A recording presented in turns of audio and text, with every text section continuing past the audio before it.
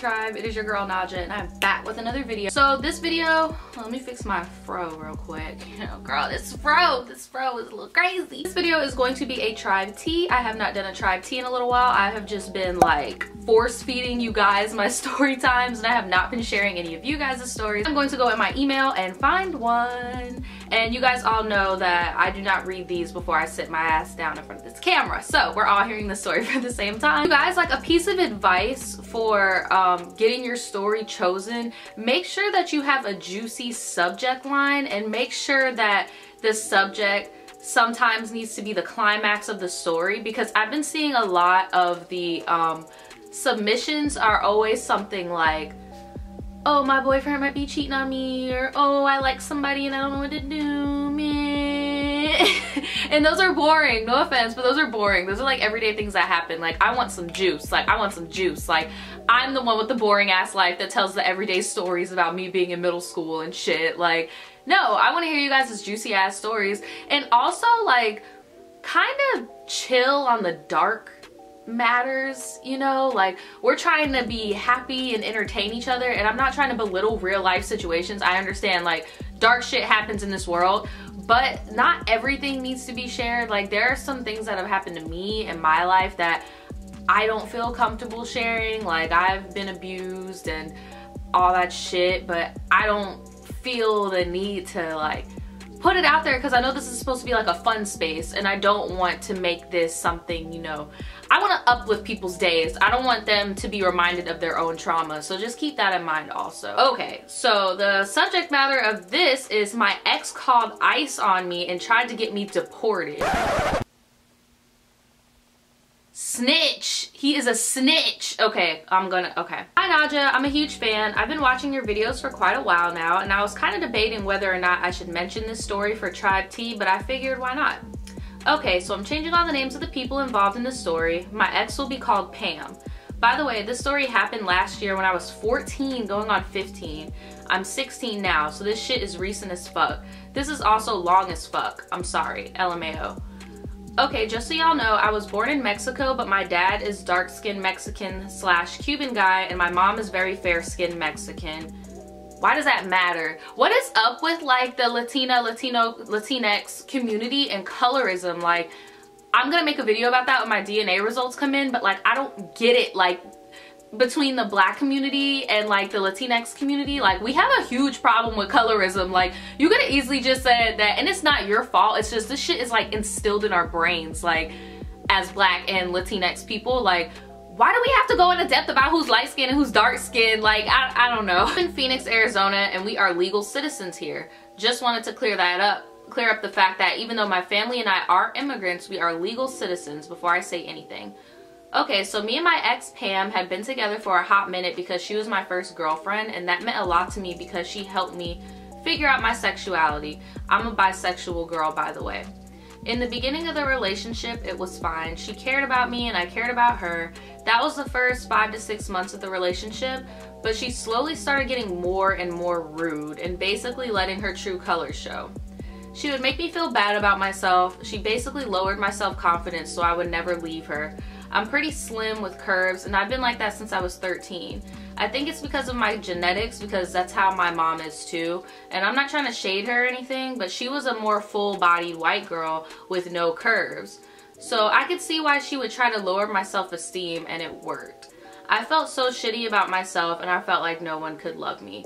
To be honest, like, I would just be like, well, bitch, if I'm so ugly, why are you with my ass? Like, why are you with me? If I'm just so ugly, let me be ugly in peace with your hating ass. Tell me that I'm too fat, my face is weird looking, and that I'm an annoying piece of shit, and that I was lucky she put up with me. No, bitch, you can leave. Like, I'm so glad this is your ex. Like, I know I don't condone violence in relationships, but she would have just had to get like a good like little slap, and then I would have to walk away from that situation. Like, at the time, I truly believed her. I felt like crap and felt that I didn't deserve better. Even though I had other people hitting on me and telling me I was mad cute, I never felt like anyone but her could like me in that way because of her. I felt that they were just joking and were just trying to hit on me as a joke. Not to mention, she made fun of my culture and made me feel bad for being Mexican, Cuban, Latina in general.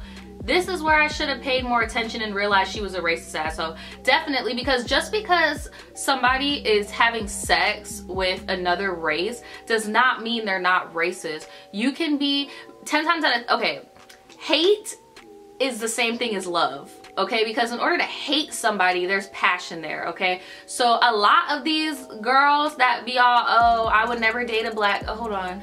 Ugh.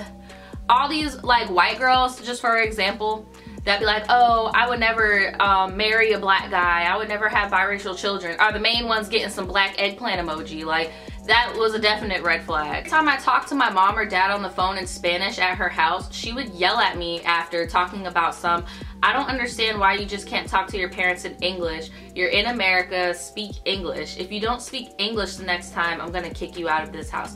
Bitch! Bitch, are you serious? Like, this is America, home of the fucking melting pot, bitch. You got people speaking Arab around here. You got people speaking Creole. You got people speaking French. You got people speaking Polish, German. Like, what? Really? Okay. A year and a half after we got together, I finally started to break away from her more and more slowly, and I started to get the courage to break up with her, but I never did. She broke up with me before I broke up with her. Take that as a blessing. She looked through my phone a lot, and I guess she saw a text that I probably sent to someone mentioning how I felt like I didn't want to be with her anymore. I don't know why, but I felt heartbroken. A bitch was crying nonstop. Not to mention that all of my friends aren't really my friends. They were hers. That sounds so manipulative that she did that. Like, so not only did she, it's basically like she wanted to have even more control by surrounding you around her people. Like, I was alone, no friends, no girlfriend or boyfriend, only my family, and we don't talk much. So I felt really alone. Luckily, she broke up with me in the beginning of freshman year of high school, so I managed to make friends. All my friends were with Latino and or black people, and I was surprised that they didn't belittle or mock my culture because they could relate. I was so used to being belittled and mocked for my culture because of Pam and her all-white friend group that I was in. One day on January 20th maybe, or if not late January, definitely after the 20th but before the 30th, 5 months, bitch. Like, what is going on? All this time stamping. Jesus. Broke up with me. I made a post on my spam Instagram account saying white people are so cringy when they say the N-word with a hard R to be edgy and funny. It's a little bit more than cringy, and that shit's not funny. Ever.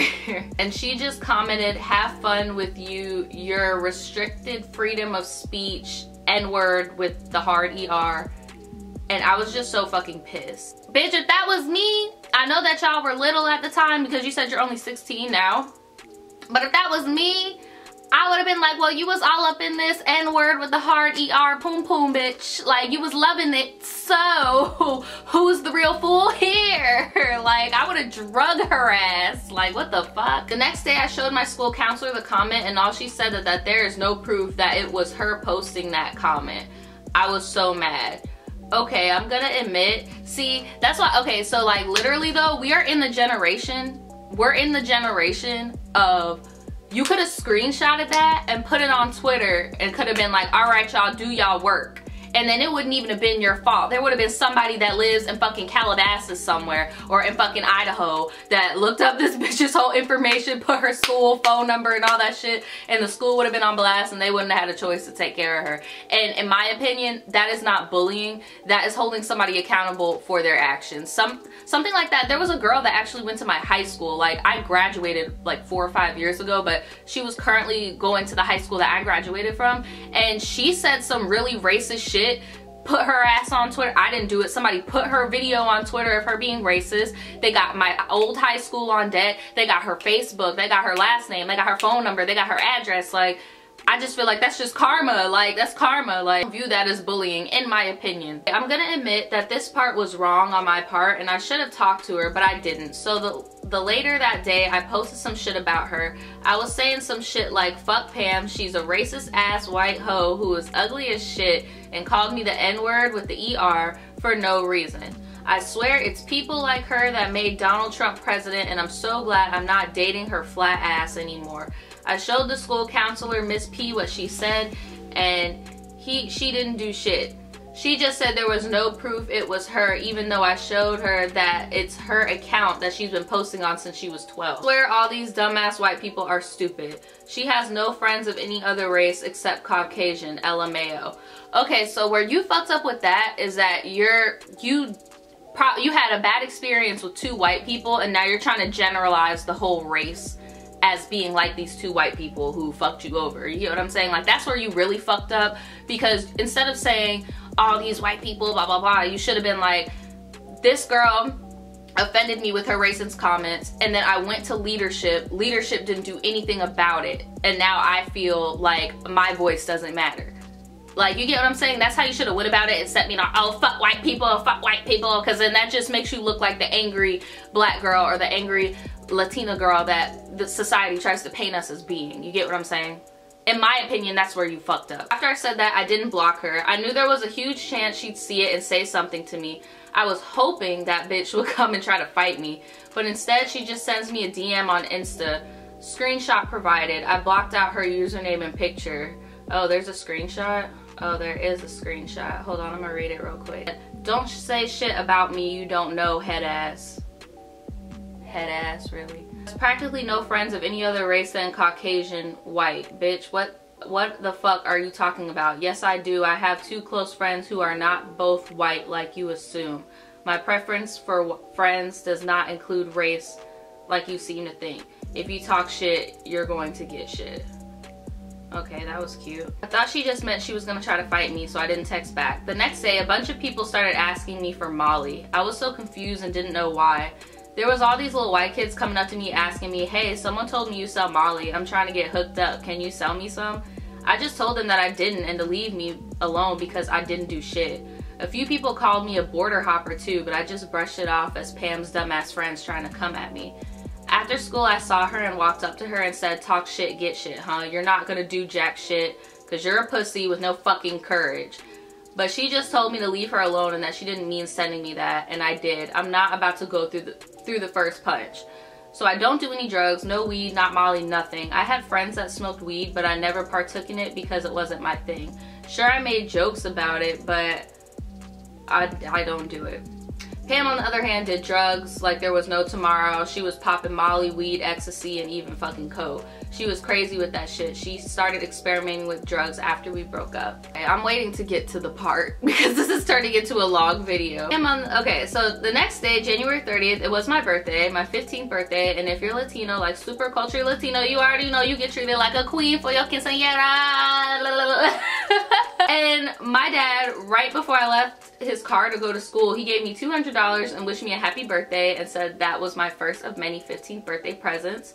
I insisted he didn't have to get me anything until the day after, because the day after was when I was gonna have my little quinceañera. It was more of a small kickback my parents let me have, but he insisted and gave me the money, and he gave me it as I was leaving for the car because I was leaving school. During second hour, I got called into the counselor's office. I was hella confused, but when I get there, the counselor, Mr. P, the same one who I told about Pam saying the racial slur, starts to search me. I obviously didn't have anything on me, but then after searching me, he tells me to sit down. He tells me that a student told him I was selling drugs. I was so pissed and I automatically knew it was Pam. I told him I'm not selling drugs or doing anything illegal. He tells me, how did you get this $200? I told him it's my birthday and that I'm sure Pam made this rumor up to get me in trouble for talking badly over her social media, and reminded him that I brought him the issue. And he said, I never remember you mentioning Pam to me at all. Girl, I was so fucking mad when he said that. So my sassy ass says, well then you're not remembering right, because I showed you a post of her calling me a racial slur, so try remembering a little harder. He stared me down hard. He was hella mad. After that, I just explained the situation in depth a little more. I told him everything that I thought he needed to know. I even told him he could drug test me if he needed to. After I told him what was the tea, he had the audacity to say to my face, are you sure your people have a history of selling and providing drugs?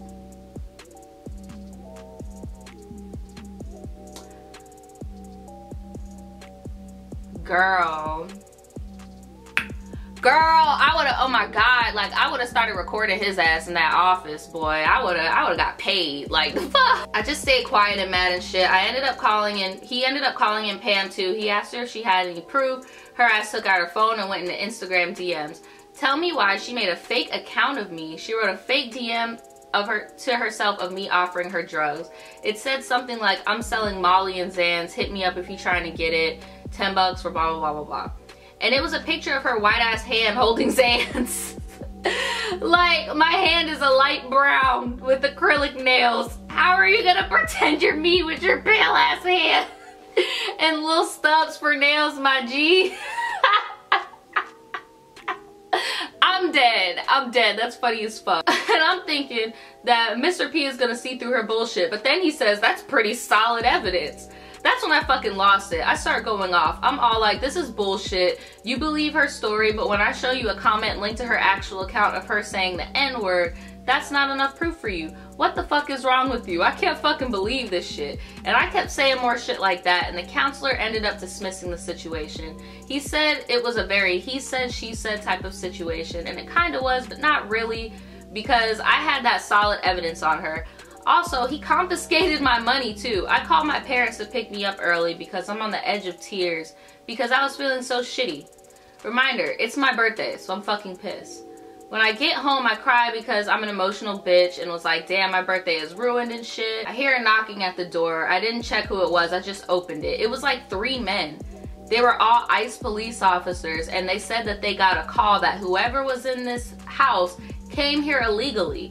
And I just got scared. I got so fucking scared. I knew I wasn't illegal, but I was still fucking scared. And I could totally understand that. Like, that shit's not a fucking joke. Like, they're legit taking, I don't know, all of my non-American people. I live in Florida, okay? So I see this shit a lot. They are taking people out of their fucking homes and putting them in countries where, just because that's where they were born, but they don't even speak the language. Like, they don't even know what, like, that shit is real. Like, that shit is very fucking scary. I'm over here looking dumb, but my dad saw who was at the door and started talking to them, clearing up the whole situation. He showed them everyone in the household's papers, mine, his, my mom's, and my 2 younger sisters who were born here. I don't feel like typing out the whole process of what happened with the ICE officers because it was too long.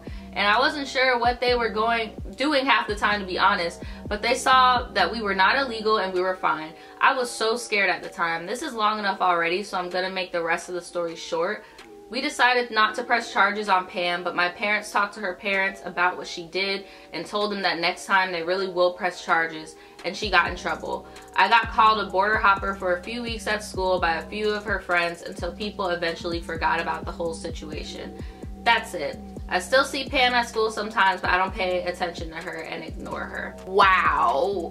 Wow, that was a lot. I would have been so fucking scared. Like, that shit's no joke. Like, I don't think people realize, like, unless you have parents that are not, like, okay, so, like, I even talked about this before. Like, my dad, he is a US citizen, but his parents were born in Haiti, and I remember I had said that my dad was an immigrant, and he flipped the fuck out because he did not want to get his ass deported back to Haiti. Like, my dad could speak Creole and everything, like, he'd be straight, but his family's in America, like, you get what I'm saying? Like, and that shit's no joke. Like, people are getting taken every day, B. Like, that shit is crazy. And Pam is a bitch, and I hope she gets her fucking ass beat. Like, the fuck? It is what it is. Tell me, you guys, your opinion on that story below. You guys can always send me in your stories at the shop@voodoochild@gmail.com. Oh wait, I'm lying. No, that's my business email. You guys can send me all of your stories at najasucks@gmail.com. It's going to be in the description below, and I will see you guys next time. Bye. The truth will set you free, but first it'll piss you off.